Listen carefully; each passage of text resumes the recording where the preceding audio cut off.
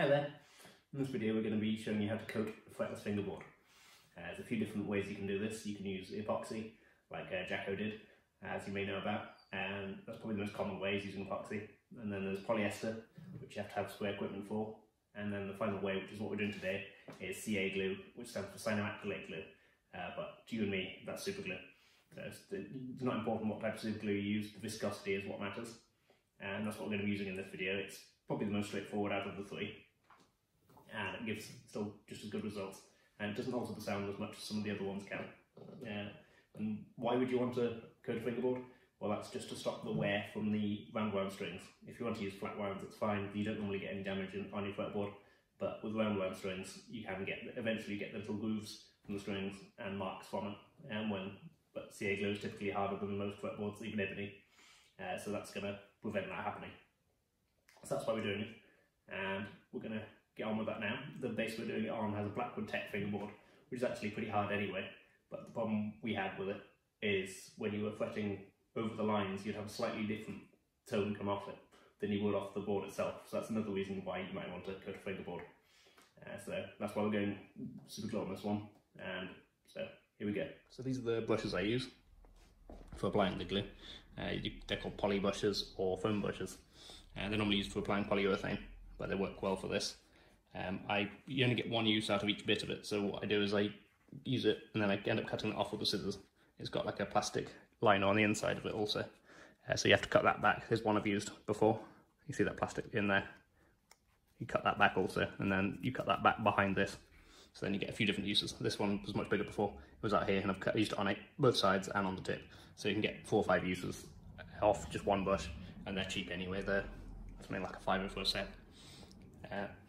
But they work well. They get a nice smooth coat off them.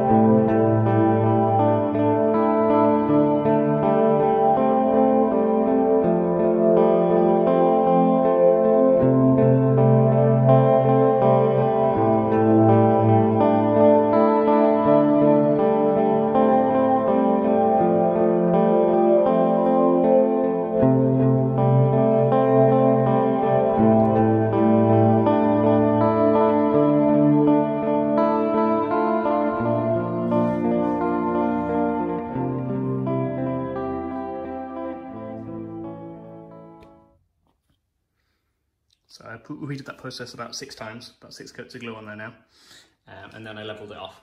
In between coats I was just doing a minor sanding with the little eraser. That was just to smooth it out a bit. It wasn't to do a full level, so I was just taking off any little dust nibs or anything else that had fallen on it and smoothing it out a bit. But I didn't do a proper level until I got to the full 6 coats, which is what I've done now. And I've done that with 500 grit sandpaper and a long sanding block, just like you would on a normal fretless board. So filing down the string pass with the block, and then I've worked through the grits and stopped at where I could no longer see any sanding scratches, but it hadn't got too glossy, because I didn't want a too glossy fretboard on this one, because it wouldn't have suited the rest of the instrument. So this is where we've stopped. It has got quite a lot of sheen to it, just like it did have before, but it's not like a mirror, which it would go to if we wanted, but we don't want that. So next I'm going to put the strings on and see how it sounds.